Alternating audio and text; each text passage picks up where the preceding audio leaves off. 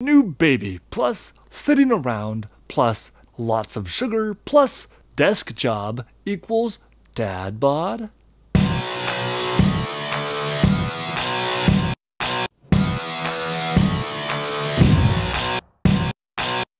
Wifey and I had a baby.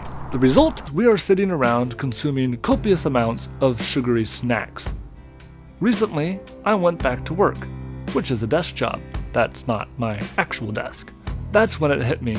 This is how dad bod begins. New baby plus sitting around plus lots of sugar plus desk job equals dad bod. Well, what is dad bod? Wikipedia, that bastion of internet knowledge, gives an apt description. Dad bod is a slang term in popular culture referring to a body shape particular to middle-aged men. The phrase has been adopted in US culture to refer to a male who was once particularly lean or fit, but over time has gained an excessive amount of body fat, typically around the waist, leading to a quote-unquote beer belly. Urban Dictionary is brutally blunt. It's built upon the theory that once a man has found a mate and fathered a child, he doesn't need to worry about maintaining a sculpted physique. And Merriam-Webster isn't much kinder. Dad bod is a physique regarded as typical of the average father. May I be helped by heaven and all the saints. What follows is my plan to avoid the aforementioned downward trajectory. Step 1. Work out harder.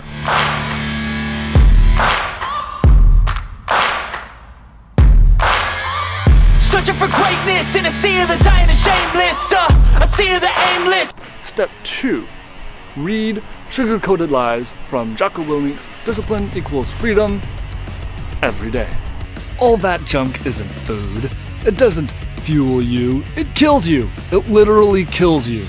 It isn't going to make you stronger, faster, healthier, smarter, or better. It's going to do the opposite. And you know this. You know you do not need any of that junk. But it's the only choice. Wrong. Unless you have gone an extended period of time without food, you don't need to eat. And you definitely don't need to eat that poison. You don't need to eat. Step 3. Rock the baby.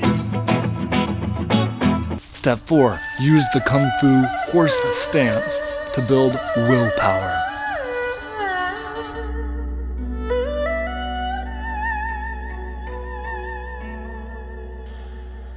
Finally, repeat ad nauseum.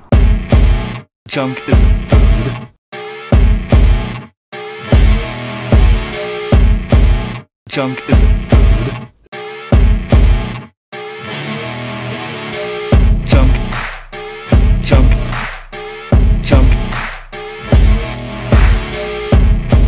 Junk. This content is intended for humorous purposes and should not be watched by anyone.